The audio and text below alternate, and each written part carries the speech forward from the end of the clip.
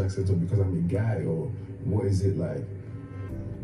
Like, nobody's asking me that, but I take it all the time. So because I've had 2 outbursts now, I'm suddenly Mr. Everyone. Maybe me are free based on how much I love you. And then we had a really good week last week here.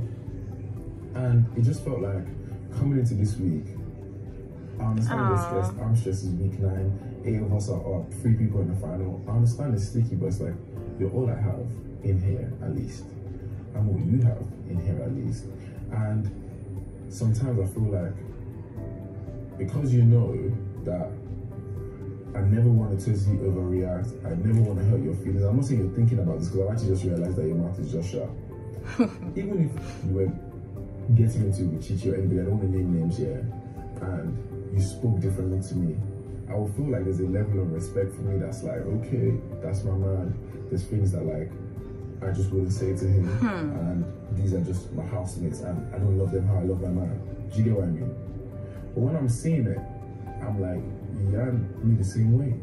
Or you're telling me that you love me. I know you love me, but I have to show you that I love you. I can't just say, yeah, you love me. And I'm not perfect, because if I was perfect, I won't say what I said inside. I've argued with people here, I've been mad rude. So I'm not even trying to tell you that I'm any better than you, or I'm this Mr. Good Guy or Mr. Perfect, because I have a lot to learn and I have a lot to work on and learn myself. But what I said today, I said it because I want you to know that, and I didn't mean it by the way, but I just want you to know that like, there's stuff you say that really pains me, that makes me think so deep. And I've told you this before. I've actually said to babe that, babe,